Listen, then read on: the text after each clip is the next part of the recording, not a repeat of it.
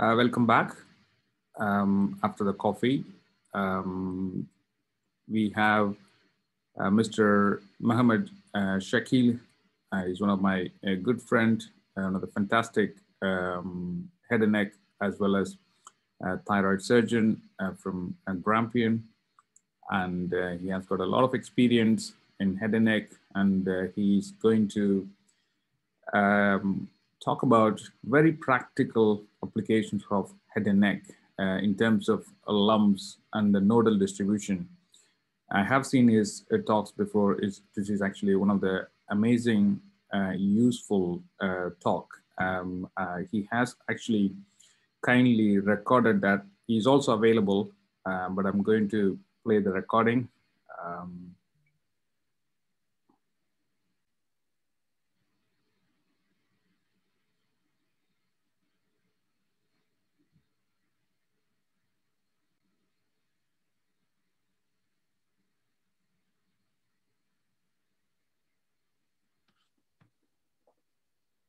Okay.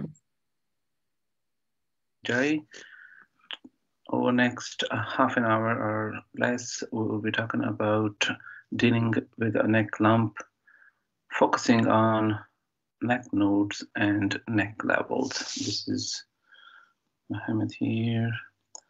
Very happy to be contacted if required. Some of the content in my presentation comes from online resources which are freely available, and I hope there is no copyright issue.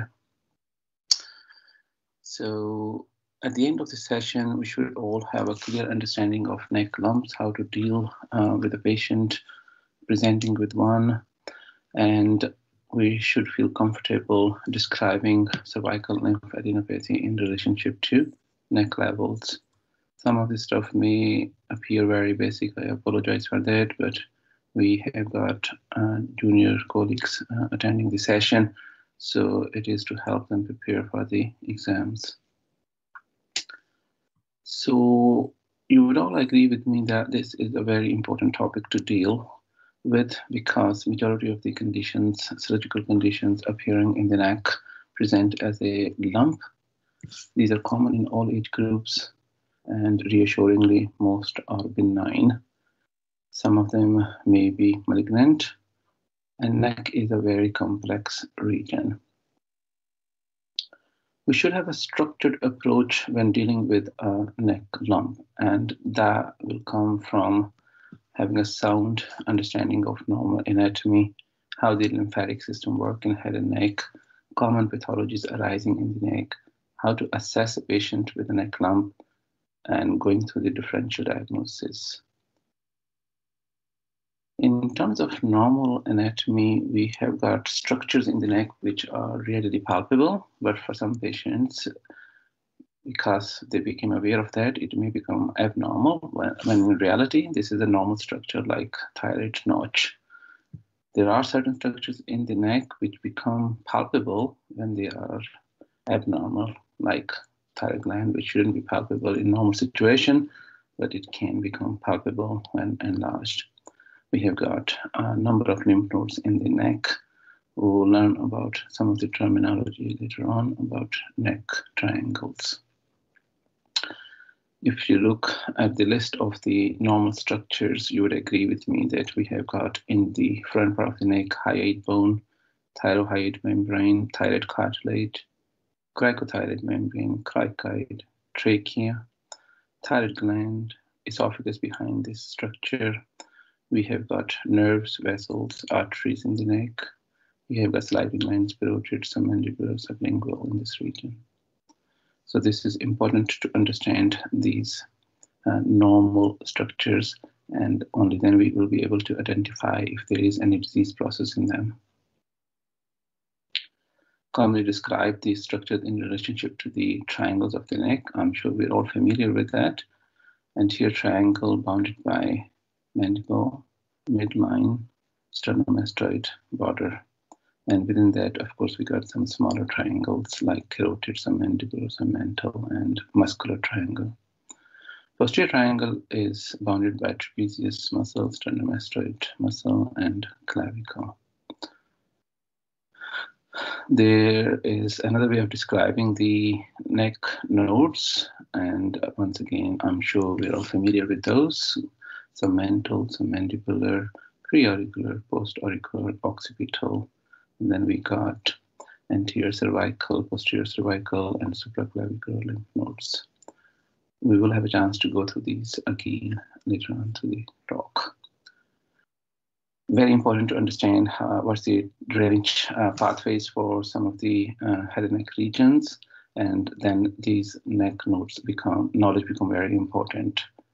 And we will be dedicating a lot of time in the latter half of the presentation about lymphatics, lymph nodes, and how these are important when dealing with patient presenting with possible malignancy. And this will be the most important topic in my presentation, talking about neck levels, primarily for our junior colleagues. As we heard, there are a lot of important structures in the neck, so we need to be aware of various pathologies which could arise from these number of structures. Like any other part of the body, in the neck, lumps can be divided into various subheadings as listed here. So we will briefly go through the lists of these conditions, and then we'll try to look at some of the photos and possible videos as well. Congenital neck lumps, more or less, we're very much familiar with these. Common ones being branchial cyst, thyroglossal duct cyst, sometimes laryngocele, plunging granula. In certain parts of the world, this is a relatively common condition. Then, of course, teratoma, dermal cyst, lymphangioma, hemangioma, thymus-related cyst, and sternomastoid tumor of infancy. So at this stage, I would like to show possible video for you, if it works. So you could see this is a young boy. Look at the image here. And stick your tongue out, please. Something new here. That's good, thank you. Relax. Then focus swallow last time, please. And something new here. Thank you. So there was a thyroglossal duct cyst, and if we look at possible thyroid gland swelling, and see if you can swallow like this. So like thyroid swelling. Swallow again. So the left lobe of thyroid. Last.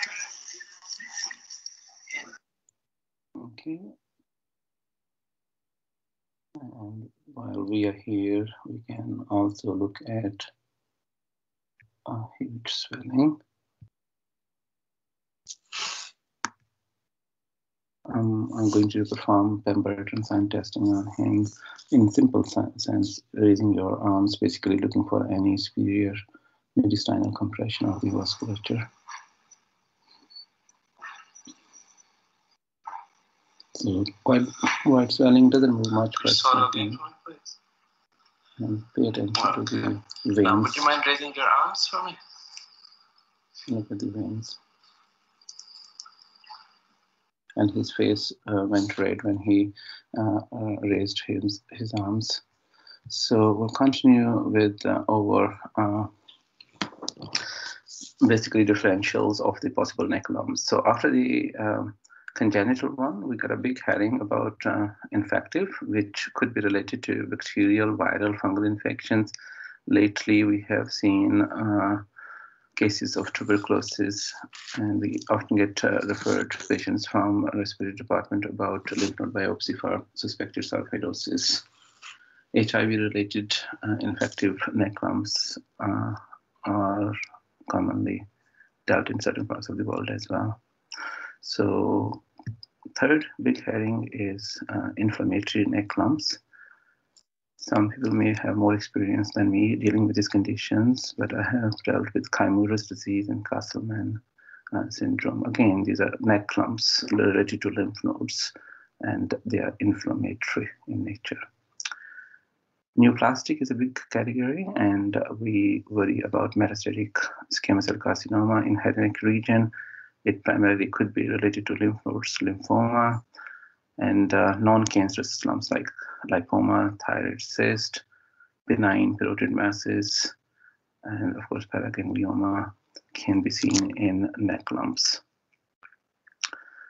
And vascular neck lumps are not many, but carotid body tumor and aneurysm involving the carotid artery and subclavian aneurysm are the ones to remember. So, based on such a long list of differentials, how do you try to narrow it down? I think this is a very important slide to look at, if you could. So if we get a neck lump and it's in the interior triangle and it is solid, it could be a lymph node, carotid body tumor, or thyroid-related swelling. Three things mainly. If it's cystic, again, it could be branchial, dermoid cyst, plunging ranula, or tuberculous abscess. And thyroglossal duct cyst is a relatively common finding. And it does move up with swallowing and tongue protrusion primarily. Posterior triangle, if we get a solid lump, most likely it's a lymph node, possible cervical rib. If it's a cystic swelling, maybe a cystic hygroma. I haven't seen any pharyngeal pouch presenting as a cystic swelling in the posterior triangle of the neck, but looks as it can happen in normal brows. Pulsatile, we need to worry about subclavian aneurysm. So these slides will be available to you, so don't worry about memorizing it. You can go through these later on. So once we get this background knowledge, how do we apply that into clinical practice? So this follows the same basic principle of dealing with the patient, taking a good detailed history, and here we'll be focusing about a history of the neck lump. How did it start, duration, any changes since first noticed, any related symptoms like pain or discharge from the neck lump. Then this is a box focusing on important relevant symptoms to ask for. And if we look at each symptom, it has got some potential relationship to the eventual diagnosis, like recent sore throat tonsillitis could be related to reactive cervical lymphadenopathy. Red flag symptom like dysphagia, rhinophagia, referrotalgia, hematemesis, hemoptysis. So these are like worrying symptoms, and looking for primarily for a lymphoma, let's say, night sweats, weight loss, malaise. These are important red flag symptoms. If relatively elderly gentleman presenting, let's say, with a carotid clump, you worry about any previous skin cancer excised. So very important to ask this history. Then social history about smoking, drinking, chewing betel nut, recent travel abroad, and exposure to animal ticks, bites, etc. So this is another important slide to remember. Now, like with any other patient, we will perform a detailed examination. In ENT, we'll include laryngoscopy as part of our examination, and I think this should be done in majority of the neck lumps. We'll be focusing on the lump per se, looking at the number, the site, the size, the shape of the lump, the relationship of the overlying skin, any relationship with the deeper lying structures, and of course in certain structures you would be able to hear bruit. Completing examination with cranial nerve and scalp and skin of the head and neck. Of course, you would do the systemic examination. So as I said, in ENT, laryngoscopy is part of our examination. So just for refreshing our knowledge about laryngoscopy, I'll just run this video. I won't spend too much time on it, but it just gives you the idea that it is so important to look for any hidden problems in the upper aerodigestive tract. And here we're just trying to see what's going on in a patient who presented with a right neck level 3 swelling. So straight away you see a big tumor here. It's a hypopharyngeal cancer distorting the laryngeal anatomy. You can't see the airways, you can't see the true chords. And this is the importance of carrying out laryngoscopy in patients presenting with neck lump in whom you worry most about cancer. So I'm sure we all do this procedure in our clinics all the time. So let's go back to our aim of dealing with the neck lump. So how do you, after going through the history examination, how do you investigate? Well, we, of course, do certain investigations, and certain blood tests are helpful. Then we decide if the lump is big. We could, at least in our practice, we do freehand FNAC. We are very fortunate to have such a helpful pathology department. And FNAC is essential in making the initial kind of point in terms of further investigation. If you've got a facility of ultrasound guided FNAC in neck lump clinic, this is brilliant. Chest X-ray should have been done by the time the patient is referred to you, and then we decide about MRI, CT, and barium swallow. So as I keep saying, FNAC is the most important thing, and get some idea whether the lump is a lymphoma or carcinoma. So this is what we do in our neck lump clinic. So this is my colleague demonstrating how we do FNAC.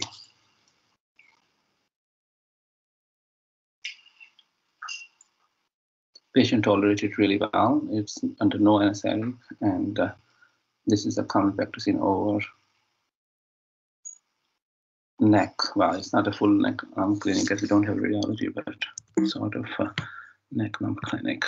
So once we done this FNA, then the pathologist, they got this facility. Just for information, this is what happens with FNAC. You get the material sucked out into this range and it goes on a slide. They spread it like this, and then this is the finished product, and it will be analyzed under the microscope. So you get some information whether this is lymphoma, carcinoma, benign, parotid lump, etc., etc. So far, this is our generic overview of the neck lump. Now, as I said, we'll be focusing on neck nodes and neck levels. So why? Because majority of the neck lumps are actually enlarged lymph nodes, and reassuringly, these are benign. In terms of how you describe them to your colleagues in a scientific kind of communication level, it is important to have some terminology, some nomenclature, and we use neck levels for requesting FNAC and radiology. So let's moving on to lymphatics and lymph nodes. So I'm sure we are all familiar, but for exam purposes, remember this Waldear's ring, very impressive. Again, sorry, it's taken from online resources, so I don't claim any ownership for this picture, but thanks to whoever published it freely online. So looking at the internal inner ring, we've got lingual tonsil, parietal tonsil, tubal tonsil, adenoid tissue called pharyngeal tonsil. Then we got outer rings of lymph nodes. We have already discussed some of these. Another way of describing is saying maybe a little bit more easy to understand the concept of inner ring of Waldear's lymphatic tissue, and you will see they are related or connected to the lymph nodes on the outside of the neck. So again, some mandibular, some mental, and jugular chain. And then it's important to know retropharyngeal nodes, very important in nasopharyngeal carcinoma and sometimes in thyroid cancer as well. So this is the important slide showing the concept about lymphatic drainage, lymphoid tissue, their connections, and of course that leads to cervical lymphadenopathy. We describe them in terms of neck levels, and I would say this is very important to have a terminology, and when you're requesting investigation, it's important to say I want FNAC of this neck level, right neck level 2 lump, so everybody will understand which area we're talking about. So let's continue. There are 5 levels we commonly deal with, and I will show these levels boundaries by looking at the next slide. And level 6 and 7 are in the anterior midline. So what is level 1? Level 1 is basically submental and submandibular region. Level 2 corresponds briefly to the sternomastoid muscle. The upper 1/3 is level 2, middle 1/3 is level 3, lower 1/3 is level 4. Posterior triangle of the neck is level 5. In the midline, you got level 6. That includes paratracheal lymph nodes. And if it goes beyond suprasternal notch area, lower down in the spherimetrinum, that's level 7. So what's the importance? Well, if we have a enlarged lymph node in a particular level, we will be able to look for the primary cancer in the relevant drainage area. Like pre-auricular, you would look for scalp, anterior half, and upper part of the face skin malignancy related problems. Post-auricular and occipital lymph nodes, you will be looking for back of the scalp, post-auricular region for any cutaneous malignancy sending metastatic deposit into the post-auricular lymph nodes. Retropharynx, important in nasopharyngeal carcinoma, and some other areas here. Then, of course, level 2, you would worry about tonsil-related malignancy. If it's oral cavity, it's level 1 mostly. Level 3, 4 related to hypopharynx. And level 5, important to look for skin and scalp and postnasal space areas. Level 6, commonly involved in thyroid cancer. So again, another way of describing by this beautiful picture. And thank you to online resources. So here we see these are the drainage pathways. So once again, as I said, you will be able to see these slides later on. So not to worry. Just to understand the concept that lymph nodes in neck levels, we need to look at primary site of possible malignancy. So for exam purposes, it's a very favorite question, how you kind of describe the size and site and stage them. So again, this is older classification, and I will briefly mention direct colleagues to refer to TNM8 for updated classification in certain areas, because exam question arises, what are the differences between TNM7 and 8. So just a generic concept, if there is a neck node on the same side where you suspect the primary, it is 3 centimeter less, it's N1. N2 is divided into A, B, C. It depends if there's a single ipsilateral node less than 6 centimeter is 2A. If you got multiple nodes, none is more than 6 centimeters, N2B. And if it's bilateral or contralateral node, none more than 6 centimeter is N2C. And N3 is, of course, a lymph node more than 6 centimeters. Just remember that, and then you can always modify it depending on the area of primary cancer. And of course, we need to look at TNM8. Label modification, if there's a nasopharyngeal carcinoma, it goes into N1 to 3, but again, just for exam purposes, please read through the classification, and this has changed in TNM8, and I will show you that in a minute. So N1 is basically less than 6 centimeter. And of course, there's a very important aspect here in the older classification about supraclavicular fossa involvement or not. So we'll look at the TNM8 in a minute. And this is another descriptive way of describing the TNM. So N1 less than 6 centimeter, one-sided but above supraclavicular region.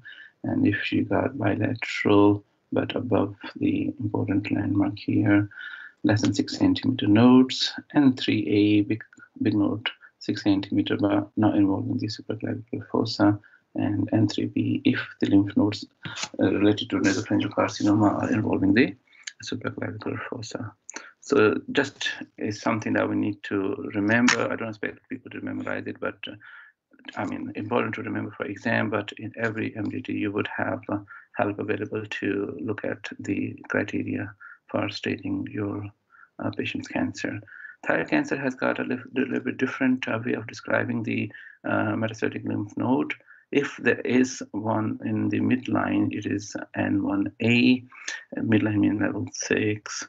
If it goes beyond that and there are lateral neck nodes involvement, it becomes N1B. Another way of describing thyroid cancer, no lymph nodes involvement, N0. You got paratracheal Delphian node involved in thyroid cancer, N1A. If it goes into deeper or lateral neck, it becomes N1B. So again, from exam point of view, very important to remember. I just do neck dissection for melanoma patients. I don't particularly deal with it, but we need to have some understanding about their N classification, and I will let you read through the slide later on about it. So as I said, things have changed over the last few years. So thanks to this International Union Against Cancer freely available resources, they have looked at TNM 7 and 8.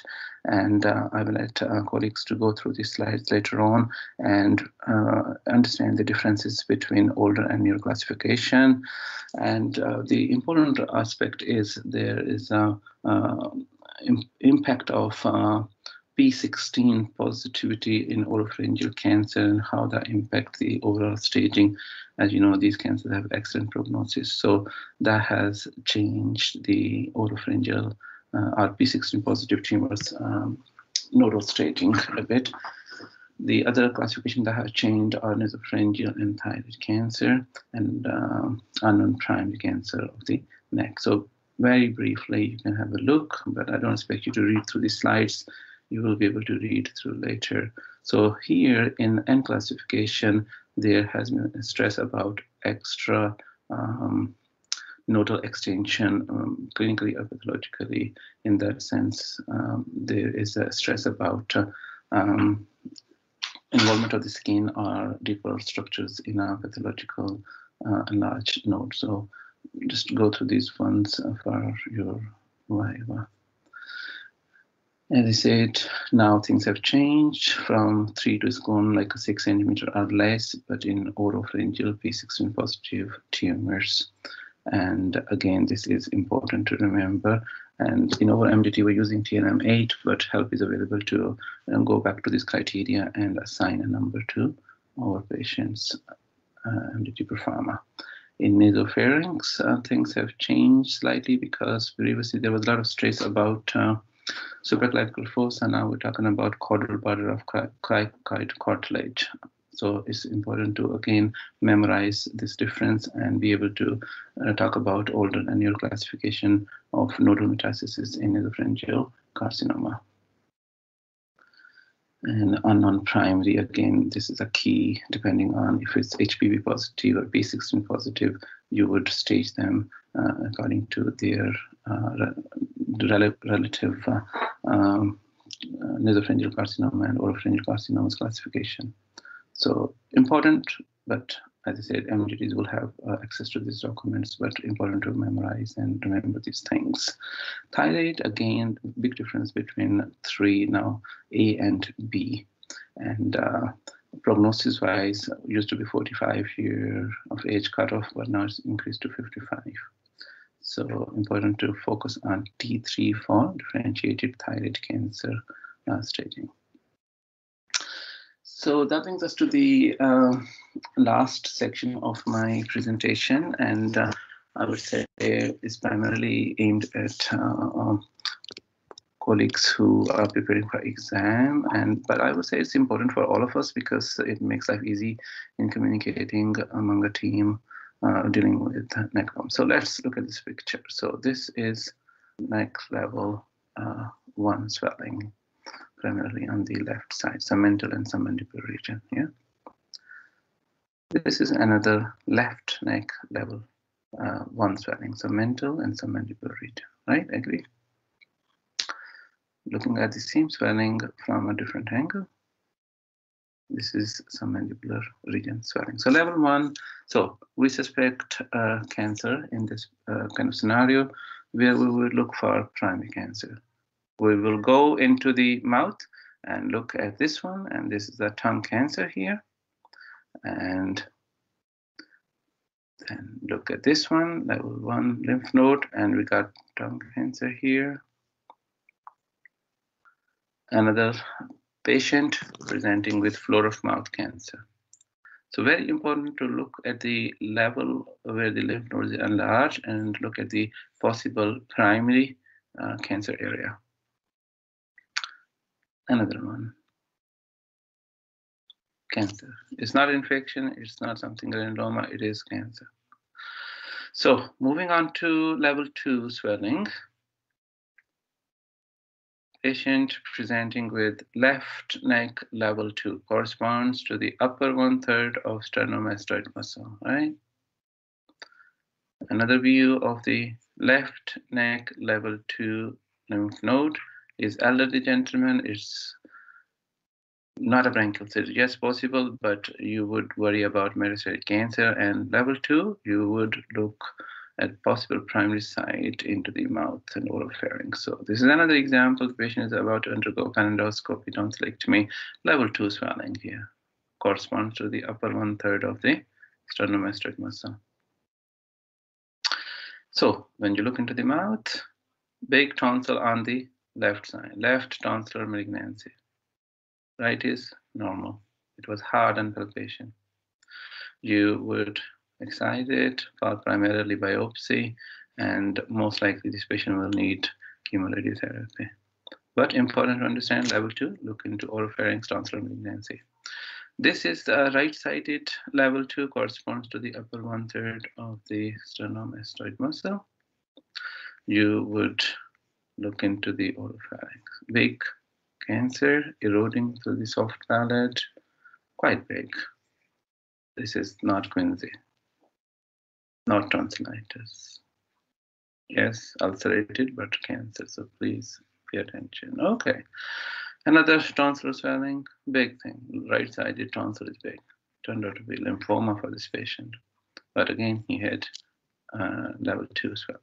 Okay, so moving on to level 3. Here we see a big bulge. It was actually occupying level 2 and level 3 together. This patient is about to undergo panendoscopy and left tonsillectomy. So where would you look for primary? Tonsil, big tonsil. Hard, and level 2 and 3 look into oropharynx for tonsillar malignancy. Okay, so this patient has got level 3, middle 1/3 of the sternomastoid muscle. This is the swelling. It was moving up with swallowing, stuck to the thyroid. Turned out to be thyroid lymphoma, actually. Level 3, right side, or look at the middle 1/3 of sternomastoid. This patient had hypopharyngeal carcinoma. Remember, it will be the same as we've seen the flexible laryngoscopy earlier on, primary tumor. So another one involves level 2 and level 3. The lowest 1/3 of sternomastoid is free. So this is the cancer. Level 2, level 3 swelling, and you will look for into the pharyngeal, like a hypopharynx, oropharynx area. So this is right-sided neck, level 4. Big bulge, sternomastoid, lower 1/3, and this is the swelling. Another way of looking at it, you look at the hypopharynx, but you will also look for thyroid-related malignancy. Okay, so now we're moving on to level 5. As I said, level 5, lump in the posterior triangle, sternomastoid, occipital bone, trapezius, clavicle. It doesn't project well, but I have taken a photo to show you. This is the big lump in the posterior triangle of the neck. And this patient had melanoma excised previously from the right side, similar. So look for the skin problem that drains into the posterior triangle of the neck. So big one, right posterior triangle, whole neck is replaced by this big lump. Yeah, and this patient needs investigation and laryngoscopy, FNAC, CT scan, neck and chest. Okay, so level 6, as we said, this is the anterior midline of the neck. This is the lump. It could be anything, but in this patient, I think it was low-lying thyroglossal duct cyst. Could be lymph node if it's related to thyroid cancer. Need to be aware of that. So just trying to raise the kind of more awareness about neck level. Thyroid isthmus nodule, level 6 here. Okay, so moving on to some other neck levels. And if we look at this one, level 2, possible 3, and level 5. And a few years after previous laryngectomy, this patient presented with this lump, had investigations, including history examination, laryngoscopy, FNAC, core biopsy, sarcoma. You just need to be aware of that as well. So the mass is covering the level 3, 4, and 5, and cancer eroding through hypopharyngeal cancer on the right side. So very important to be aware of this possibility. It is not a simple thing, it is cancer. The patient needs to be referred to urgent cancer clinic, head and neck cancer clinic. Okay, big swelling occupying the parotid tail, level 2, maybe 1, 3, and yeah, just sitting in the border. So a lot of areas it's kind of sitting in. So need to be aware of possible problems in the primary area. Another patient, bilateral lymph nodes here, there. So a lot of triangles and levels involved. Nasopharyngeal carcinoma presenting with a bilateral cervical lymphadenopathy. Must have postnasal space examination. Of course, FNAC as well. Okay, so coming to the end of the presentation, quite big neck swelling involving more or less all level, rock solid when I felt it. That's a high-grade Hodgkin's lymphoma. So this brings us to the last slide to acknowledge some of the resources I have used. And instead, I'm grateful to these resources. I just share these pictures that have been taken from my own patients and they're consented, so okay for educational use. So thank you. I'm happy to participate in any question you might have. For listening. Absolutely fantastic.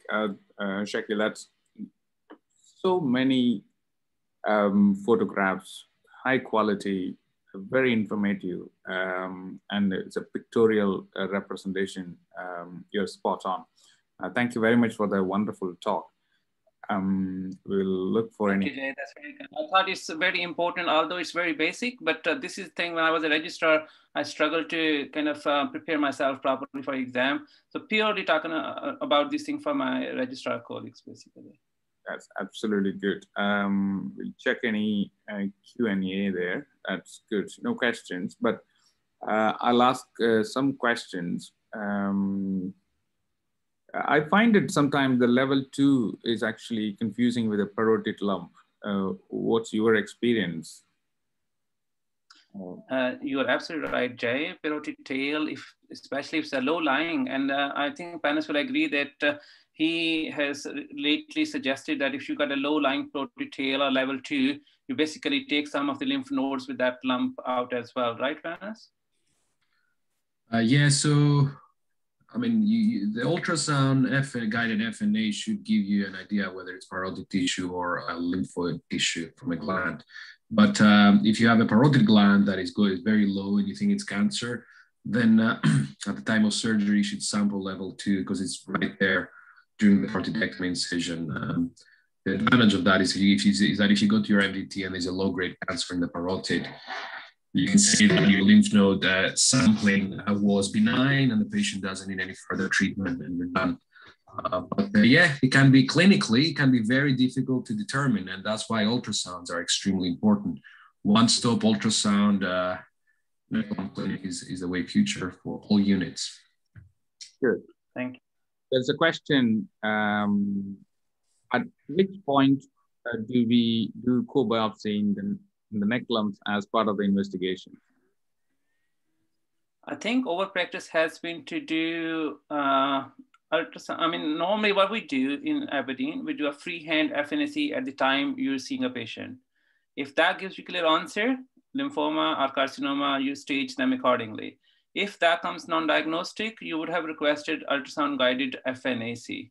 In our radiology department, they could also do core biopsy, but only if the 2 FNAs have been non-diagnostic or not helpful.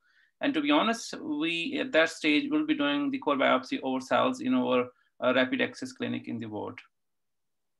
That's absolutely a brilliant answer, but I would add a few more things. For example, some centers diagnose lymphoma with a core biopsy. So if your center is happy, if you suspect clinically that's more lymphoma, you would consider a core biopsy straight away, but there is no harm in doing freehand FNA to start as a starting point. That's a gold standard because any head and neck tumors, 80% of the diagnosis can be achieved by good FNAC.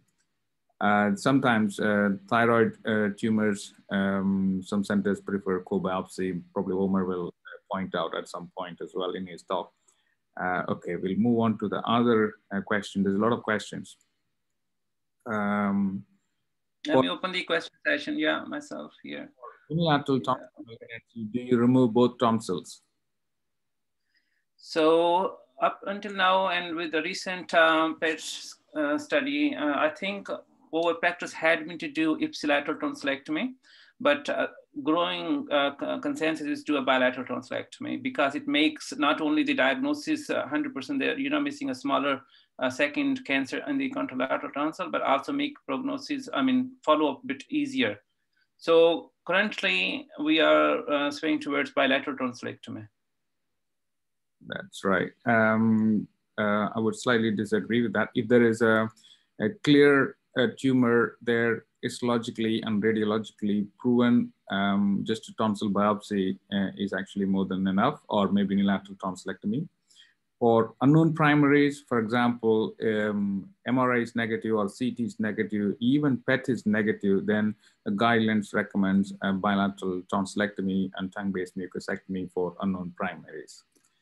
But the pragmatic approach varies from centers to center. I respect that. The next question, how will you manage secondary node with the overlying skin eroded? Yes, so I think it's a very important question. Mr. Majumdar was saying that you should be working as a team. So at this stage, I think depending on the primary type of the cancer, I think if surgery is the chosen kind of modality, then you will be working in collaboration with your plastic surgery colleague, because I and Panos work with them. So we will excise the skin. We will try to do a primary local advancement flap reconstruction. But if it's a secondary salvage surgery, then of course they need a more kind of healthy particled flap reconstruction. So to answer your question, I think you have to deal with the skin surgically, and better to do it in conjunction with plastic surgeons. Agree. And what is your opinion about a recurrent intraparotid lymph node in 6-year-old child, excluded by histo and immuno, no lymphoma, but still recur and about 2 to 3 centimeter in biggest diameter? What is the needed plan? Complex question. Oh yeah, I think I would say I'm not the best person to answer, but I fully appreciate this is such a difficult situation, because whatever you say to family, they are not going to settle down. So I would put it to anybody else to handle this question. Is Ian or Panos? I would excise I would excise it, because you need to exclude the mucoepidermoid carcinoma in a child, so it needs to come out. And sometimes the FNA, was it an FNA or a core done before? What was it done? Quite often, 5-year-old kids won't let you go near an FNA. You need to put them under anesthetic. So might as well excise it. So very careful superficial parotidectomy or a partial parotidectomy even. But I would excise it to exclude mucoepidermoid carcinoma. I think Mr. Hilmi is here. So in Glasgow, I'm sure when I was there were a lot of lymphadenopathy in children. So Mr. Hilmi, what would you suggest here? Yeah, it depends what you think the underlying etiology in this situation is. As you know, I don't do pediatrics, but for the pediatric cases, you've got to be concerned this could be an atypical TB as well as anything malignant. So I think I would want more information. I would certainly consider a general anesthetic core biopsy in this sort of case, and we have done those in kids both for thyroid and for other lesions. I wouldn't jump in straight to surgery. Yep, I totally agree. Anything more than 2 centimeter, according to Hedam Kuba's article, needs to be kind of, some kind of intervention is needed. You can't just discharge the child. That's the bottom point. That's great. Thank you very much. And we have Mr. Omar Hilmi, is one of my friend and friend in need, sometimes comes and helps me in complex surgeries, including a few days back, we were operating together for a 10-year-old child with the thyrotoxicosis and neutropenia. And he's very experienced thyroid and parathyroid surgeon. He holds a high position in BATS, as well as he organized many meetings, and he's also a chair for Royal College of Surgeons of Edinburgh Specialty Board. I'm happy to introduce him, and also he's going to talk about thyroid cancer. It's a big topic, but he will entertain you for next 35 minutes, and he can take some questions at the end as well. Thank you. Omar, yeah. You can unmute and share your screen, please. Perfect, we can see your screen. Okay, can you hear me? Yeah, absolutely fine. Fantastic. Okay, now, I'm just wondering which screen of mine you can see at the moment, because hopefully that's the one. So yeah, thyroid cancer. Now, I'm going to limit what I talk about today because, as Jay has said, thyroid cancer is a very big topic. I'm not going to go into significant features of the diagnosis. Basically, what I'm going to talk about are the principles of thyroid cancer management. And then I'm going to split it up into three sections. We've got early thyroid cancer, we've got management of the neck and thyroid cancer, and then management of advanced thyroid cancer. And after each of these sections, I'm going to ask you guys if you've got any questions, because trust me, you don't want to be waiting till the end of the talk to ask them. Now, this is a bit of a difficult situation because I really like the bit of interaction and the bit of chat that goes through with face-to-face meetings. So doing it completely online, I'm a little bit out of my comfort zone, so please bear with me. So what do we know about thyroid cancer? Well, it can be classified as a rare cancer because it's only responsible for 0.6% of cancer deaths. But in the UK, it overall has an incidence of roughly anything between 1,600 to 2,000 cases per year, with a prevalence of around 3 per 100,000. So this is a cancer that you will certainly see in your clinical practice. And although the cancer deaths are rare, the actual disease itself is not that uncommon. And it's been increasing. Now, this is the incidence of thyroid cancer in Scotland from 1986 to 2008. And you may ask yourselves, well, why are we interested in those dates? Well, some of you may remember that there was a little bit of a fire at a power station in Russia at the time, just before 1986. And we were predicted that thyroid cancer was going to increase because, of course, radiation, iodine 121 being released, people being given iodine tablets as anti-radiation tablets to try and prevent thyroid cancer. We were anticipating a rise in these cancer deaths. And sure enough, we've seen it across the board. But does this represent a true rise in cancer, or is it simply that we're getting better at detecting it? And this is something we don't know. Now, if you take a look across the world, this is the European figures. And as you see, the UK is well down at the bottom of the league on this one, as with so many other things. But we're happy about that. We don't want to have a high rate of thyroid cancer. But the interesting thing is, you see all those Eastern European countries that we're going to have these really high rates. They're not at the top. Southern Europe, what's going on in Malta and Cyprus and France? These are areas that shouldn't have been affected by Chernobyl. So there's obviously something taking place there. Now, when we talk about Chernobyl, we also think this is still affecting us. There are parts of Scotland where you still can't farm the sheep because of the risk of radiation exposure. So this was a very real risk, but we're not necessarily seeing it in terms of thyroid cancer in the UK.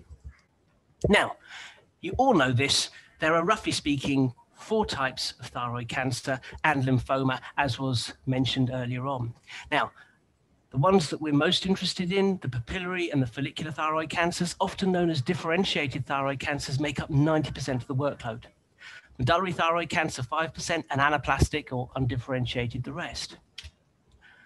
Now, medullary thyroid cancer, a lot of said about this. And the reason is that you've got a blood test to detect it, and physicians love a blood test. Plus, there's a genetic predisposition, and physicians love genetics.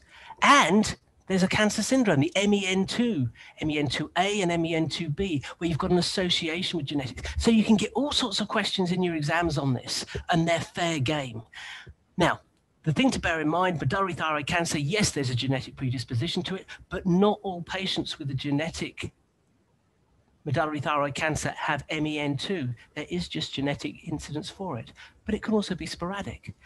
Derived from the parafollicular or C cells, these are concentrated in the superior pole of the thyroid. So if you're doing thyroid surgery for a medullary thyroid cancer, you need to be careful about that area up near Barry's ligament and beyond.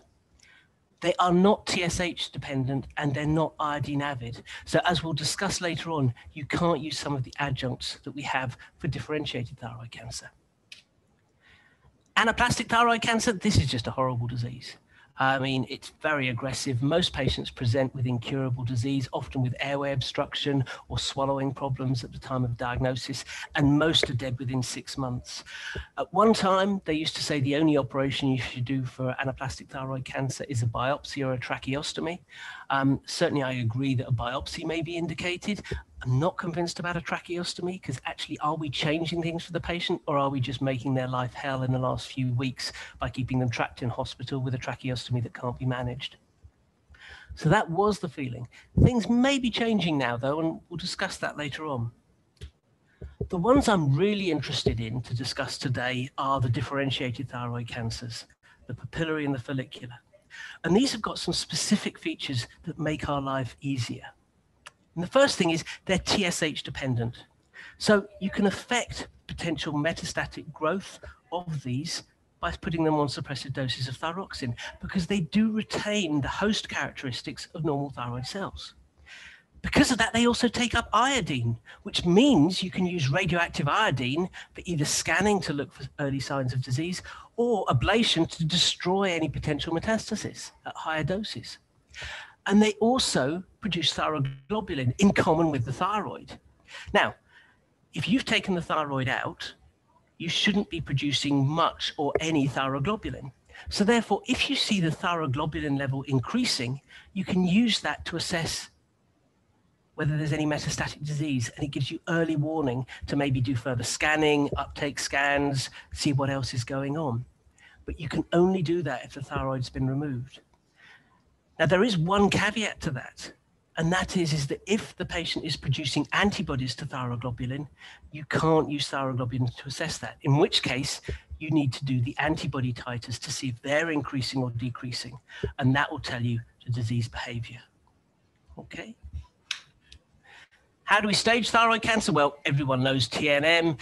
This is it for papillary and follicular. I've taken out the things for the others. You've also got the final staging. And the important thing to take from this slide is that age is important. Because actually, if you're young, you can't have any more than stage 2 disease, even with very advanced disease, because you're going to do well. You've got a survival rate of 85 to 95%, even with distant metastasis, as long as you're less than 55.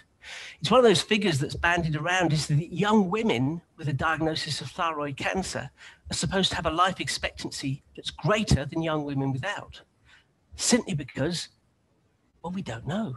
Why should they live longer if they've got a thyroid cancer than not? And there's various theories, all of which, of course, are rubbish because they're just theories.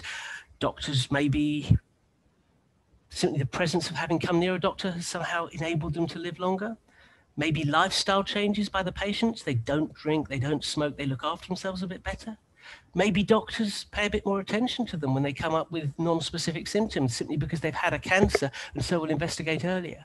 The simple answer is we don't know. But for whatever reason, these patients are going to do very well. And even in the over 55s, you can see that really with quite advanced disease, T4A, nodal disease in the neck, you've got quite a high survival rate. And this is mimicked in the other staging systems. You've got MACIS and you've got AIMS. You don't need to know the accurate details of this, simply that they exist. And you can go online and there's various calculators which will tell you, given your patient's clinical findings, what their life expectancy is. So it's got a really good prognosis.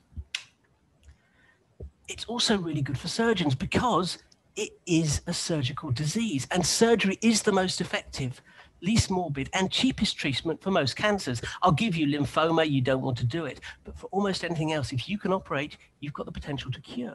And we like that. That's what we do this job for. Now, when we're talking of thyroid cancer surgery, we've got to bear in mind what are our aims of surgery.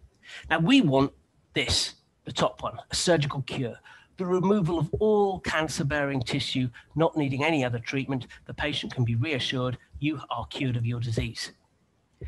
The problem is we're never quite certain if it's anything more than the earliest of disease processes. And so therefore, most of our cancer operations, I'm talking about all cancers here, not thyroid cancer, is the removal of all macroscopic disease with a view to cure. But you know what? We'll also use something else, something to make sure there's no metastasis, to reduce the chance of local recurrence. And then finally, the one that we don't discuss much really is the surgical palliation. And in this situation, we don't hope to cure the patient. We simply want to ensure that they maintain as good a quality of life for as long as possible while living with their disease. Okay, so when you go into any form of cancer operation, it's especially important in thyroid cancer, think about which of these you're going to do, because you can cause an awful lot of morbidity and not necessarily significantly improve things for the patient if you choose the wrong option. Now, most head and neck cancers that we have, our adjuvant treatments are going to be external beam radiotherapy and or chemotherapy. Now, these carry significant morbidities. You know, the patient's got to come in 6 weeks getting their radiotherapy, their throat is going to get increasingly sore, the pain's going to last for several months afterwards, they may have difficulty in swallowing, they may have breathing difficulties, they'll certainly get the reaction, and even moving forward, there are long-term complications of it. We don't like giving our patients these treatments. We want to try and get that surgical cure so we don't need to use the adjunctive treatments. And so head and neck cancer surgery is very much aimed at that. We accept that a lot of them are going to get this, but we do try our best to get that cure. But thyroid cancer is different. Our adjuvant treatment is radioactive iodine. Now, for radioactive iodine, you come into hospital for a couple of days. You stay in a lead-lined room, and technically anything that comes out of your body becomes radioactive waste as long as it doesn't enter a toilet. So you need to throw everything away. Everything needs to get sent away. As long as it's in the toilet, that's okay. Apparently it's diluted, but you've got to keep away from everybody else. Now, 2 days of isolation, yeah, we're kind of getting used to that at the present time, but people can cope with that. It's not like the 6 weeks of external beam radiotherapy. And because it has very little morbidity, actually, why would we hold back on it? The metastases that we have, as we said, are TSH dependent, so therefore you can suppress them with suppressive doses of thyroxine. And we've got that tumor marker, so that once we've treated the patient, if there is sign of the tumor marker increasing, we can then go in early to intervene before any significant damage has occurred. So we've got an awful lot of things on our side. But all of these things do rely on there being very little functioning thyroid tissue present. So we do still need to do surgery. But the question is, how much surgery do we need in any given situation? And this is where we start talking about how advanced the disease is. Now, the basic operation, the minimum operation you should realistically do for anything related to the thyroid is a hemithyroidectomy. And this is the complete removal of one lobe of the thyroid, including the isthmus. Okay, complication of that, well, they may require hormone replacement, although most won't, and vocal cord palsy. These patients generally do really well. Yes, you can get bleeding, yes, you can get excessive scarring, but the real complications that we worry about would be a cord palsy. The other operation, of course, is a total thyroidectomy. Now, in this case, everything's removed, therefore you've got to give thyroid hormone replacement. You may get a cord palsy, and that may be bilateral, may need a tracheostomy. Hypoparathyroidism, we often underplay this, but hypocalcemia is a significant complication of thyroid surgery and occurs in quite high figures. If you take a look at the Bates audit, about 20% of patients will get short-term problems with hypocalcemia, and about 5 to 8% will actually need long-term medication for this. And actually, that's far more of a big deal than needing thyroid hormone replacement, because if you're hypocalcemic, if you miss your medication, even for a couple of days, you will start getting problems. Your fingers will start to tingle, your legs, you'll get periorbital issues, and you could get severely unwell fairly rapidly. So do not underestimate hypoparathyroidism.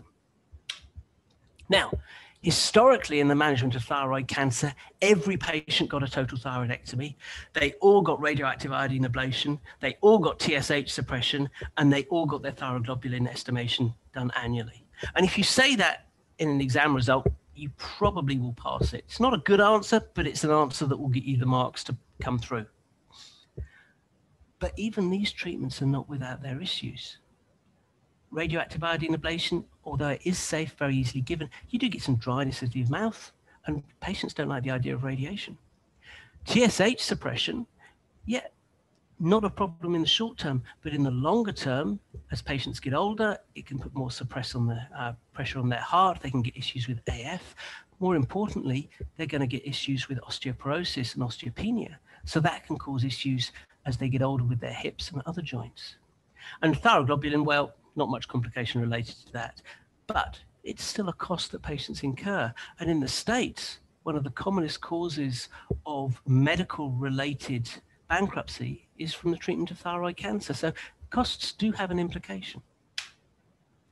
So do we really need to go that far in every case? Can we rein back from doing absolutely everything? And this, of course, is part of the problem, is that these days, this is an ultrasound. This is a very small thyroid cancer. It's about 2 or 3 millimeters in size, but it is a thyroid cancer. And if you're diagnosing that, if you're then going to go on and do all that to the patient, well, are you doing the patient a service or are you over-treating them? So let's go back to that surgical cure. Can we cure patients with thyroid cancer by surgery alone without using these adjuvant treatments? And how much surgery do we need? Well, by definition, surgery for early thyroid cancer, there can't be any local or distant metastasis. All the cancer has got to be removed and there can't be any local invasion. You don't want any of the more aggressive histologies. This is for papillary thyroid cancer, but not all papillary thyroid cancers are equal. There are some which have worse prognosis, such as your tall cell, your columnar cell, things like this. And if you've got one of the poorer prognosis ones, we do generally tend to treat them a bit more aggressively. Size does matter. At one time we used to say size up to 1 centimeter. We're now pushing that and saying maybe size up to 2 to 4 centimeters in one lobe of the thyroid. You can technically do a hemithyroidectomy and be reassured that you've probably cured that patient. Tumor markers, we're not sure what goes on with those yet. There was a fad, certainly in the west of Scotland for a while, that if patients were BRAF positive, then we should be more aggressive in our management. But actually, we're now identifying that patients with BRAF positivity, probably the tumor doesn't behave any more aggressively. It's just that the more aggressive tumors present with BRAF earlier.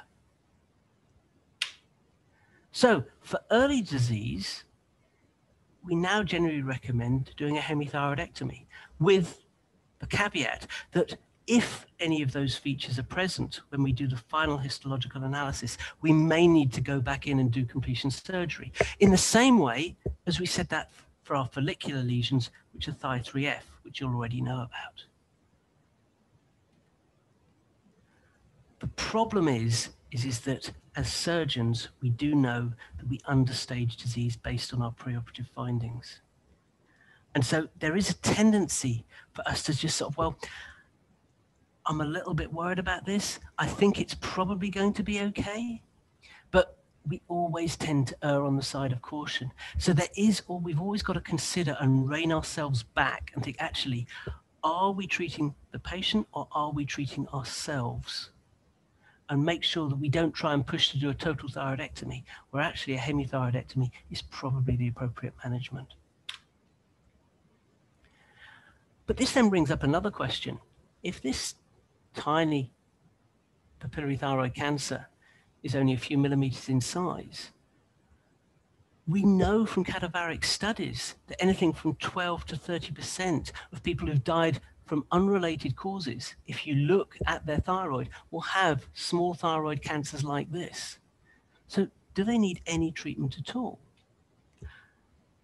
And if you're in Kobe, this is Kuma Hospital in Japan, they actually go for an active surveillance on these patients.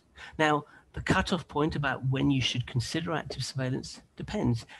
In Kobe, they reckon about up to 1.5 centimeters in size. You can simply keep an eye on these patients with serial ultrasound scans, assuming that it is a solitary nodule, that the gland is otherwise normal, that it's not near any other structures. Assuming that you've got a medical team that's willing to do this and facilities to follow up the patient with ultrasound. And generally speaking, that the patient is motivated to do that. Now, they've said older patients, because older patients are likely to be more stable. If you've got someone who's younger and wanting to go all the way around the world, they may not be able to attend for regular follow-ups and regular scans for this sort of regime. But if you've got someone who's stable, like myself, in their 50s, unlikely to move anywhere in a hurry, there's no reason why you can't simply keep an eye on these patients. And what they found is that a significant number of these patients with biopsy-proven papillary thyroid cancer, the cancers actually get smaller over time. They don't get bigger. And the vast majority of them can continue on this regime. Now, of course, if the tumor starts to increase in size, you're going to need to convert onto surgery. If you notice any metastatic disease during the period of follow-up, you're going to need to go for surgery. And if there's signs of local invasion, so if they developed a cord palsy, that would push you towards surgery. Similarly, if the patient doesn't want it, you're going to go for that. But over 90% of these patients are successfully managed simply by keeping an eye on these, and therefore avoiding all the morbidity associated with even a hemithyroidectomy. To facilitate this, we also have a better assessment system. In the UK, we use the U system for assessing our thyroid nodules. This is the ACR TIRADS, and this is a system for ultrasound classification of nodules that they're using in the States, and they use similar things in Europe.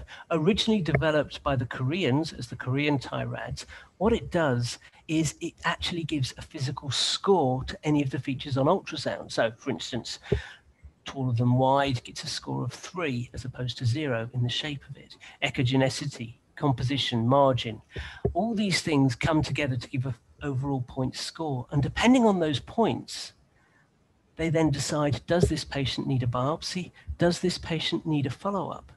So a TR5 is one where you're pretty sure this is a cancer, but if it's less than 0.5 centimeter in size, you don't even need to follow that patient up. You can leave it alone. Similarly, TR3, analogous to our U3s, you would only sample it if it's more than 2.5 centimeters. Otherwise, you do a simple follow-up.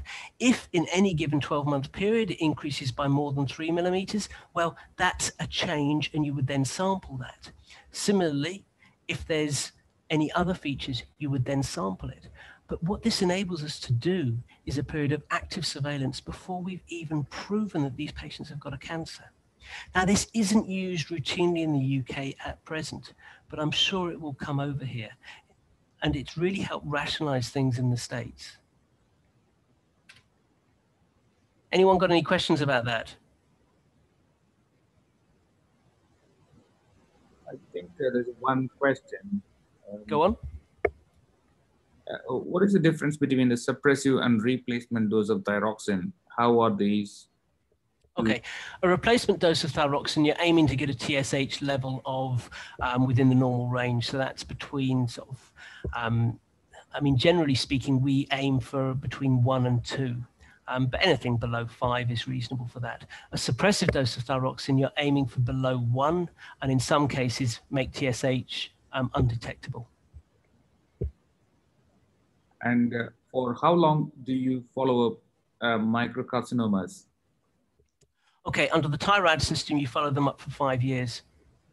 And if there's no change at that period, they can be discharged. It depends. The system actually is fairly categorical about what you can and can't do. But certainly, if it's less than 0.5 centimeters, then you don't need to follow it up at all. If it's larger than that, you go for 5 years. And if at the end of 5 years there's no change, you can discharge that patient with advice. What is the frequency of ultrasound examination in those patients under active prevalence? Is anyone in the UK currently doing this? We're doing this in Glasgow on select patients, yes. And I think there are other centres. I think they're doing it in London as well. Next question, significance of anti-thyroglobulin levels. Please, if you could repeat. Sorry, I didn't hear that. Significance of anti-thyroglobulin levels. Okay, the significance of, I take it you're meaning thyroglobulin antibodies.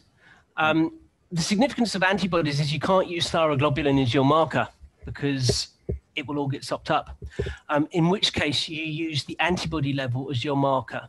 The absolute value is not important, it's the trend that is important. So if the antibody level is going down, that suggests there's no disease present. If the antibody level is increasing, that suggests there's potentially increasing disease presence, and you would want to investigate that.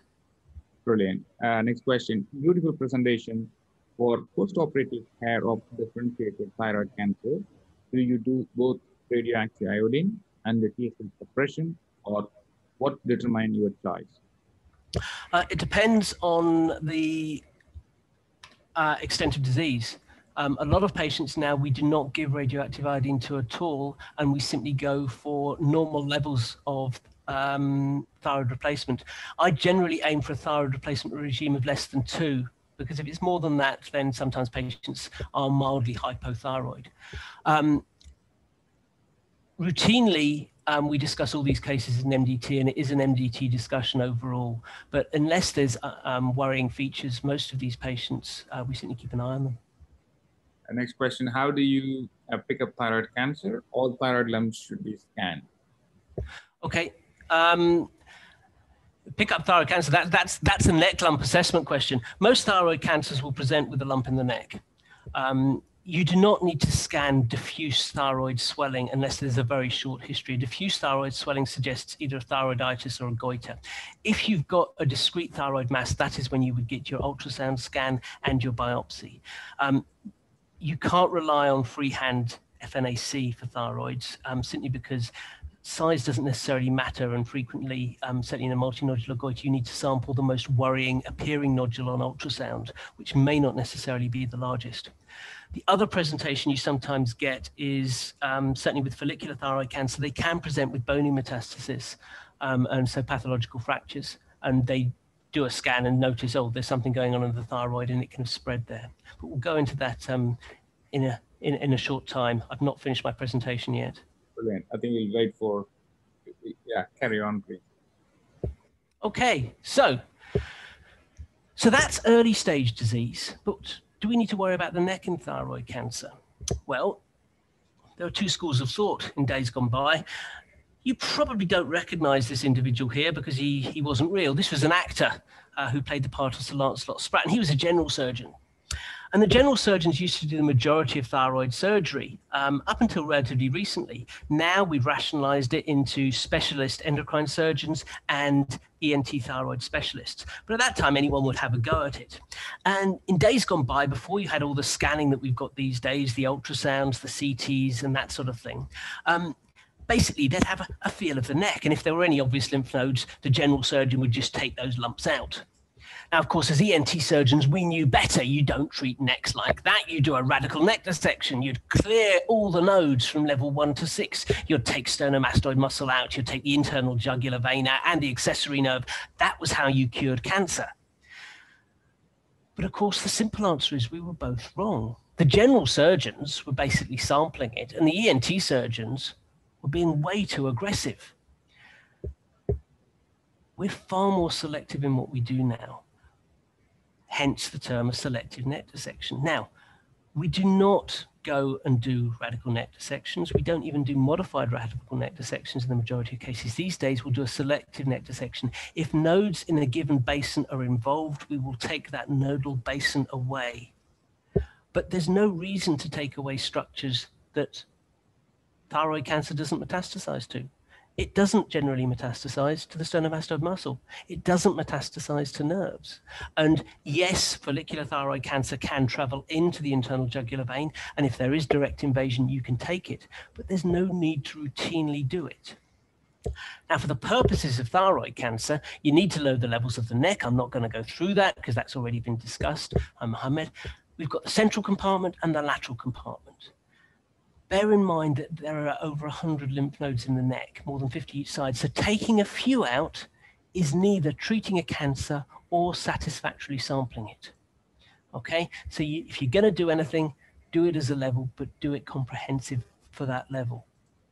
Now, when we assess the necks, we do our ultrasound, and we may or may not get a biopsy. Should you do a CT scan? Well, Yes, if you've got an extensive disease in the thyroid and you're concerned about metastatic disease in the neck, or in level 6 extending down into the mediastinum, of course get a CT scan. Now, some people say you shouldn't give contrast. It doesn't matter as long as it's before the surgery. The rationale behind not giving a contrast for a CT for a patient with thyroid cancer is that you could potentially stun any metastatic thyroid cells, and so they wouldn't take up radioactive iodine post-operatively. But if this is pre-operatively, they've already got very high circulatings of thyroid hormone replacement that are going to have to come down anyway. By the time they get radioactive iodine, they're going to have had a period of washout. So the contrast iodine that you've given is not going to make any difference, but you will get much better images than with a non-contrast scan. So these days, you do not need to worry about giving contrast for thyroid cancer preoperatively. We will do a selective neck dissection directed by the disease rather than just let's take everything out. Okay, now the central compartment is from the hyoid bone all the way down to the innominate vein, including the thyroid. The lateral compartment, you don't generally go above the accessory nerve unless there is presence of disease up at level 2B. So below the nerve, these are the areas that you are. So lateral compartment, central compartment. And roughly speaking, this covers most thyroid neck surgery. The problems arise when there aren't any nodes present in the neck, because we need to bear in mind that different versions of differentiated thyroid cancer behave differently. Now, follicular thyroid cancer, this is the one we diagnose on the basis of our Thy3Fs from our biopsies, is normally diagnosed after a hemithyroidectomy. You'd think I'd be able to spell thyroid correctly, wouldn't you? But clearly I can't. It metastasizes late and it spreads via the bloodstream. It doesn't go via the lymphatics. So these are the ones that can present with your pathological fractures, but there may be nothing in the neck. So there's absolutely no rationale for doing a neck dissection for a patient with follicular thyroid cancer unless they've got obvious disease there. Okay, so no role for a prophylactic neck dissection in follicular thyroid cancer. Papillary thyroid cancer is different. Now, this is the commonest cancer. You get 80% of all thyroid cancers are papillary. It's got an excellent prognosis. These patients are going to do really well. But we do know that they can metastasize early to regional lymph nodes. Now, if you have a patient with a papillary thyroid cancer and you go and actively sample the nodes in the neck, up to about 20% of them are going to have micrometastasis present at the time of the original diagnosis. But that doesn't mean that they're clinically significant and doesn't mean that that necessarily needs treated. They do have a predictable pattern of metastasis, and certainly they start off in the thyroid, they go to the ipsilateral central compartment, they then go to the ipsilateral lateral compartment before going to the contralateral lateral compartment, and then distant and down into the mediastinum. And we do know that if the central compartment is completely clear of metastasis, that the risk of there being any lateral compartment disease is very, very low. And so because of this, in certain areas, people suggest that whenever you have a thyroid cancer that's more than, say, 2 centimeters in size, you should do a central compartment clearance. This is very much dependent on what part of the world you live in. It was very popular in the UK for a while. It still is very popular in China. And in fact, in China, I think even patients who get a hemithyroidectomy get a central compartment in some cases. But what this means is basically you've left with a patient who you've got the strap muscles, you've got the carotid sheath, you've got the vagus nerve, the recurrent laryngeal nerve, hopefully a parathyroid left behind there, but essentially nothing else. Even the thymus is frequently removed in this. What's the advantage to this approach? Well, those people that say this is a good idea say it reduces local recurrence, and there is good evidence that this is the case. That in experienced surgeons' hands, it adds little to the surgery. And that's always a bit of a double-edged sword, because it kind of suggests if you're not doing it, maybe you're not experienced. And as surgeons, we generally like to think that we're shit hot at what we do. So hang on, if I'm not doing this, does that mean I'm not experienced? They identify that there's equivalent long-term vocal cord palsy rates, but there is an increase in the short-term cord palsy rates. And they can argue that it accurately stages disease and it may obviate the need for radioactive iodine if they don't find any evidence of metastasis in that area. So all of those are potential advantages. What are the disadvantages? Well, this disease is going to do well no matter what we do. It doesn't affect the survival. Local recurrence does not mean mortality. It does increase the risk of hypocalcemia, and as I've already said, that can significantly affect a patient's life. And there is certainly at least a short-term increase in vocal cord palsy rate. So there are more complications. You can also argue that it rarely alters the treatment plan because, yes, if you don't find any metastasis in the central compartment, you could argue that they don't need radioactive iodine. But radioactive iodine is given on the basis of the primary tumor's characteristics. So there's very few patients that you can say categorically, no, I'm not going to give radioactive iodine because I've done the central compartment clearance. And actually, most of them get it anyway. So these days, can we really justify the morbidity of a central compartment clearance unless there is clinically or radiologically obvious disease? And in the UK, we've basically come on the line that you don't routinely do it unless there is significant clinical concern. But that does change in different parts of the world. Any questions on that? I think, would you advise patient with a 2 millimeter small malignant thyroid to keep under review? 2 millimeter, yes. I mean, I wouldn't even sample it. We wouldn't sample that here in Glasgow. You don't. The policy has changed recently. I think 2018 we decided that there should not be routine FNACs done on any nodules less than a centimetre in size. So we don't routinely sample them, even if they look Thy5. We wouldn't sample anything less than a centimetre in size. We'd simply get a follow-up scan, and simply because it's no real advantage. Great. Next question from Victoria. If fecal nodal disease in central compartment, would you do a lateral compartment within brackets papillary? Only if there was clinically or radiologically obvious disease in the lateral compartment. So you do not need to use the principle. I mean, in head and neck cancer, you use the principle of going one step beyond. Okay, so if you've got disease in the central compartment, you would take the lateral compartment. Now, that's the sort of approach you would do in medullary thyroid cancer. But papillary thyroid cancer, because it is so treatable, because you've got the radioactive iodine, you need to take the disease out that you can see. You don't need to go and do prophylactic clearance. Good. And if you're going to do a central compartment, what you will do with parathyroid exactly? Preserve them. It's very difficult to do a central compartment properly and preserve the inferior parathyroids. Even if they're anatomically intact, their blood supply is generally significantly impaired, but you do try and preserve the parathyroids as much as possible. The superior parathyroids are easier to identify and preserve with a blood supply. So always take special care about the superior parathyroids because the inferior, you're unlikely to get it properly. Brilliant. I think that's it so far. Okay. Now, advanced disease, the bad stuff, the stuff we don't like. So I've given you the definition of early disease. So advanced disease is thyroid cancer in which there is invasion of surrounding structures that can't be macroscopically cleared, or if there's evidence of distant metastasis. Now, that doesn't mean the game's a bogey. There is still stuff we can do. We've still got the radioactive iodine. We've still got the TSH suppression.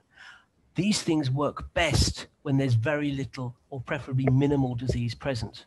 So radioactive iodine works really well when you can't see that there's any obvious disease, which kind of makes sense, but maybe they're putting the wool over our eyes.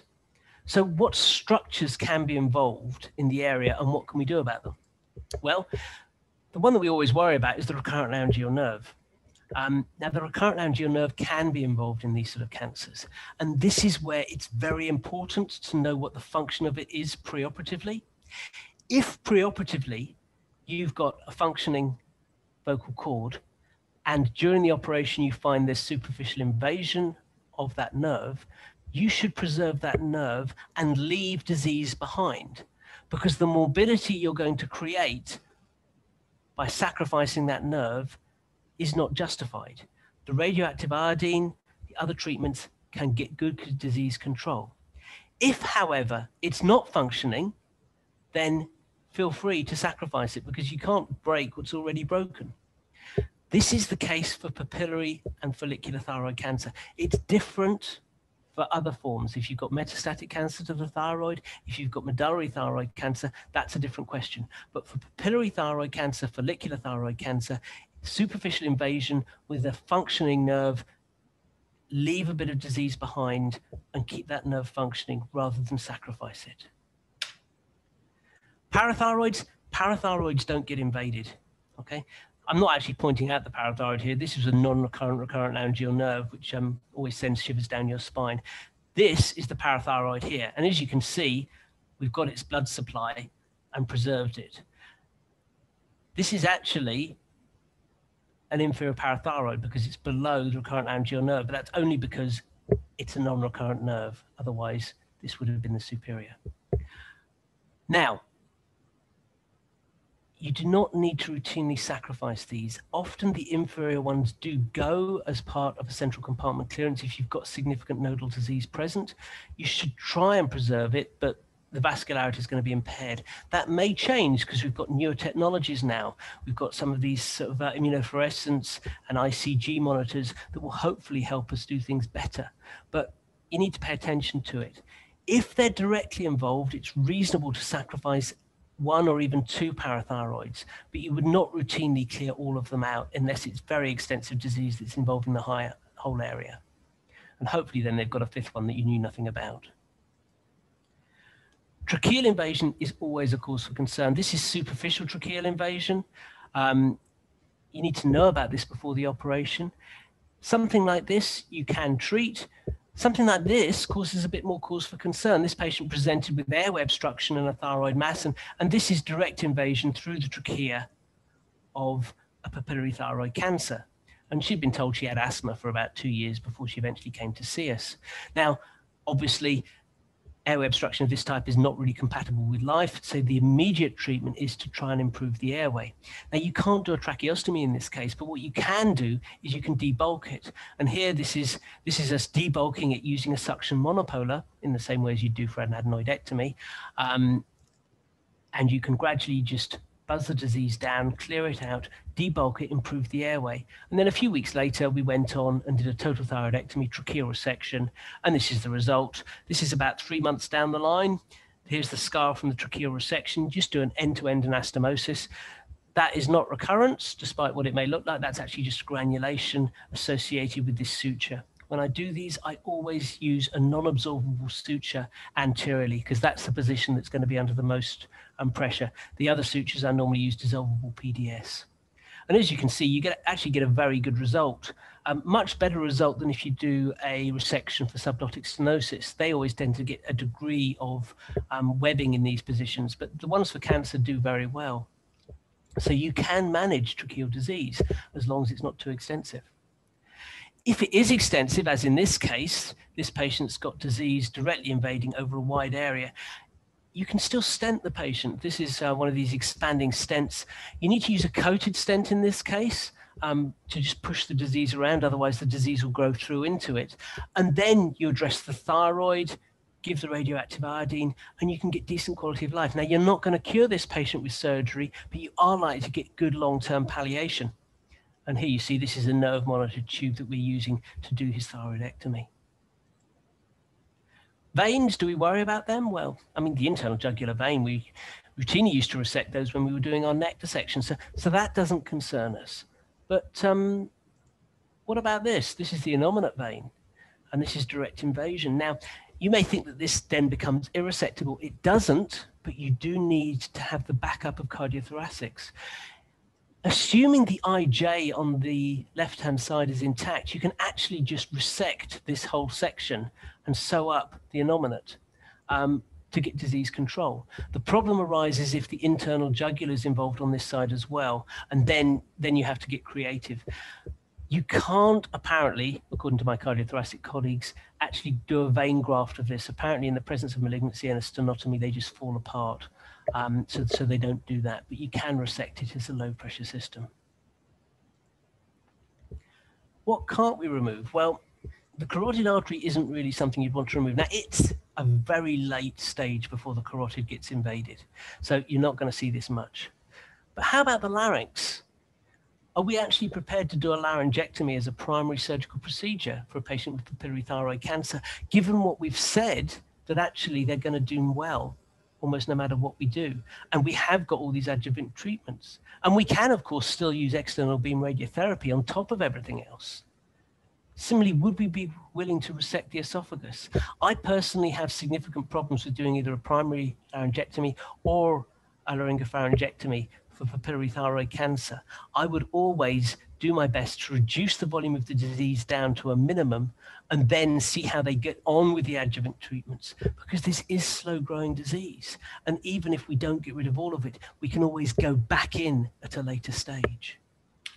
We need to be very careful to consider, are we altering the disease process or simply increasing the short-term morbidity for our patients when we're treating these very advanced disease processes? And bear in mind that local recurrence is not mortality. We can go back in and treat these. So small volume residual disease, we can control, but don't leave big volumes behind. You don't want to leave 4 or 5 centimeter lymph nodes just sitting there because it was a bit tricky to get it out in the first instance. Minimize the amount of disease, give the radioactive iodine the best chance of working, and then if necessary, you can consider external beam radiotherapy. That was the situation up till about 3 years ago, but we're now seeing things coming through. Now, the TKI inhibitors, a lot's been said about that. You've got syndetimib, lanvetamib, and these are starting to have a real effect on some of these advanced thyroid cancers. We're getting patients who are BRAF positive with significantly advanced anaplastic thyroid cancers now surviving 2 years. This was unheard of previously. Similarly, papillary thyroid cancers and undifferentiated thyroid cancers do respond to the TKI inhibitors. And certainly our experience here, and I know Ian Nixon's experience, he's going to discuss with you from Edinburgh about carotids later, is that you can downstage these patients with the use of TKI inhibitors. They seem to get you a window of about 18 months where you get disease response. After that, they may break out, and we're still not sure the timing of when we should do operations in these cases, but certainly we have successfully used them now as neoadjuvant treatments to try and improve our ability to operate on these patients moving forward. And similarly, they can be used for recurrent disease and advanced disease at the other side of things. So there's all sorts of things that are coming up. This is quite an exciting time. So in summary, I still say that the key treatment for thyroid cancer is surgery, but I've got to accept you may need to consider active surveillance. MDT's discussions are very useful for early stage disease and for advanced stage disease. For the disease in the middle, actually, it's pretty obvious what you're going to do for a thyroid cancer. You take the disease you see out, you clear any nodes out, and you then go on for other treatments. But at the early stages, it's very useful to get the validation of an MDT that either active surveillance or doing less surgery is a reasonable option. And at the extremes of the disease, you've got to be thinking about how much morbidity are you causing. Is there any real need to do a laryngectomy on a patient who's probably only going to survive 2 years, no matter what you do? You might as well give them a good quality of life than subject them to an extended period of time in hospital, and be realistic about your expectations. Thank you very much. Any questions? Great. I think our training Maya has asked one question. Would that be a 2-stage operation or can be done in one go? Thyroid and tracheal resection. Sorry, Jay, you broke up there. Something about a 2-stage operation? Would that be 2-stage operation or can be done in one go? Thyroid and tracheal resection, I mean. Oh, no, you do that in a single stage. That's good. And the next question, Victoria, in case of recurrence, why do we see a disease becoming less radioiodine responsive? Okay. the point is that cancers do change, and the cancer cells are different to their host cells. So as you go further away from the host cell line, the more effective any given treatment is, the more chance of other things breaking out. With any infection or bacteria, if you've got a very good way of suppressing that, you are going to get some cell lines that are resistant to that treatment. And it's the same with thyroid cancer, same with infections. Is that if you've got an anti-penicillin sensitivity, at one time, most bacteria are penicillin sensitive, but because we were so effective with the penicillin, we get resistance building up. It's the same with thyroid cancer. Is that those that get killed off by the radioactive iodine get killed off. And it's those that don't or are less sensitive to it that continue to grow. Brilliant. Next question. Kindly comment on superficial invasion of trachea. Okay, superficial invasion of the trachea is as long as it's not through and it's just on the cartilage itself. I normally will just do a local shave and then rely on the radioactive iodine in the first instance. I wouldn't do a tracheal resection for something like that. If I'm concerned about tracheal invasion, I will always do a tracheoscopy preoperatively. And as long as there's no mucosal invasion, either of the trachea or the esophagus, I'm happy to simply take it off the surface. If at the time of surgery, it's a bit more extensive, I may take some cartilage away, and you can swing flaps into the area to support that area. But radioactive iodine works in these cases. As long as you're not leaving a volume of disease behind, it is very effective. We got in our MDT quite a few cases with sub-centimetric primary cancer, with significant lateral neck disease and aggressive pathology. So I'm a bit skeptic about leaving such nodules if they are U4, U5. What's your view, please? Okay. If you've got lateral neck disease, then that suggests a disease activity that's aggressive. And I agree, you need to treat the lateral neck and you need to take the thyroid out to use the radioactive iodine. But that's a different disease process to an incidentally found small nodule that's sub-centimeter in size.